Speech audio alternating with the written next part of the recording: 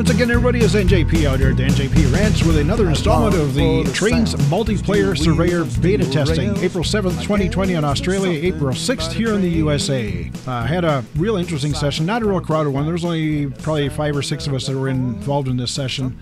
We weren't going to lay down any trains. We were basically laying down tracks, and more tracks, trying to get assertions going on it and figure out some of the issues with track laying and stuff like that. So here was, of course, laying track, and as you can see off on the right, quite a monstrosity going there. My little yard here, about I got 5 or 6 tracks going in the yard here, receiving track, and now I'm trying to find some textures to put in there, you know, just like any other operation in Surveyor. Basically, the only difference is other people could show up at just about any time, and it does happen. You see another one come wandering through here every once in a while, and oh look, there's another dot right underneath where my compass is sitting, and who could that be? Oh, well, that would be Tony Hilliam himself right there. Hey, Tony. So, yeah, he's in the beta testing, of course. Why wouldn't he be? But I just couldn't find it. And wouldn't you know it, within seconds we get a high latency on the server. And, of course, you can't do anything when you're a high latency. So, look at this monstrosity. Now, that's something, I think George built that. And, yeah, that's... I don't know. I have no words for what I feel about that, because I just don't know how I feel about it. But here's an interesting little thing. It's almost a double slip kind of switch. Trains could go just basically any direction right about there. I really wanted to try that out and see if it would work. Of course, we couldn't run any trains this time, but it looks interesting, and who knows. And I don't know who that blue dot was that just came whizzing through here. That may have been George actually himself. I don't know. But leveling off the tracks in the yard, I kind of grew tired of that, and somebody had laid down all kinds of sawmills over here, and those huge mounds of sawdust. Yeah, that was me. I made those. So I figured, what the heck, I'm just going to come in here and move these things around and get them kind of aligned with some tracks, and see if we can get some working sidings working. Even though we didn't have any trains to run on them, I was going to try to line them up and make some organization out of this chaos here. Somebody just randomly plopped down a whole ton of sawmills out here, and just for my own OCD, I wanted to place them into somewhat of an orderly thing, but it just wasn't going to happen. So, you know what? Move on.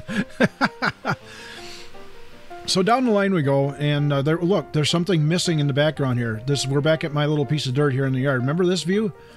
Yeah, what's missing from this picture? Oh, yeah, the big monstrosity. Where did that go? I mentioned in the chat, and George said he deleted it. So, yeah, kind of crestfallen by that. I decided to go somewhere far, far away and work on something. No, I just decided to come over here and do some terraforming. Where it was just kind of basically an open area where nothing but flat grid lines and track running through here. So I figured, what the heck, I'll make some hills. And since we can't do tunnels on here, I decided to just kind of level the track out at grade elevation here. And yeah, the track's going to just disappear for a moment. Just for a moment. It'll come back. Trust me. Trust me on this. It'll be back. And again, this was not track that I laid. This was somebody else's track. The cool thing about this, and now watch this. I hit the button, and voila, we have instant canyon edge. Yes, that is a canyon. I kind of blasted that through for the track coming through there. And I guess it's kind of okay. You know, there's a little texturing on there will make it look pretty cool, I think.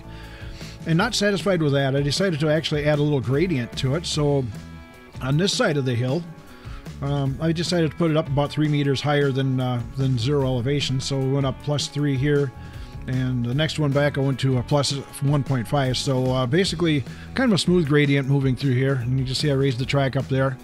And just for a little change in elevation, you know. And again, our concentration this week was working on the track laying and track attributes and things like that, and trying to get some assertions. And I never did get any error reports or assertion reports. So and a couple of the other guys did. I did see those pop up in the chat from time to time, but for me, everything ran really smoothly, except for the couple occasions when we had some high latency running. So you know, just kind of leveling things off, getting things ready for the next phase in the operation, which would be laying down some textures and putting some foliage on here, which I'm not going to do right now. Maybe next time somebody will come along and do it, or maybe we'll be working on something entirely different on the next session. We don't know until we get there.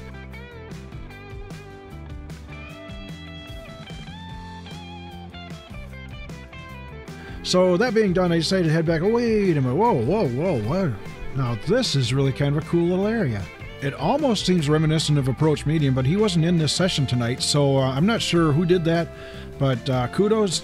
Really, that caught my eye as I was moving back through. I picked up a little inspiration from this, and there's their yard, and kind of zooming back away from it. All right, I'm going to carry this inspiration back with me all the way back to my little piece of dirt back here, and I think it's time to start building a city. Now, by this time, I think there was only Tony and George and I left on the server. There was only like 2 or 3, maybe 4.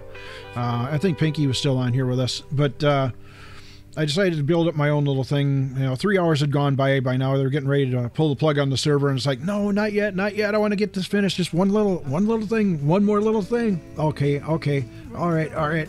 Got it. All right, so we'll see what happens next time on this thing, but it's time to wrap things up for this one. They're getting ready to shut the server down on us and carry on. So for April 7th Australian time, or April 6th 2020 for US time, thanks for watching. We'll talk to you again real soon, and of course, as always, until we talk again, whatever it is in life you do, keep on doing what it is you do.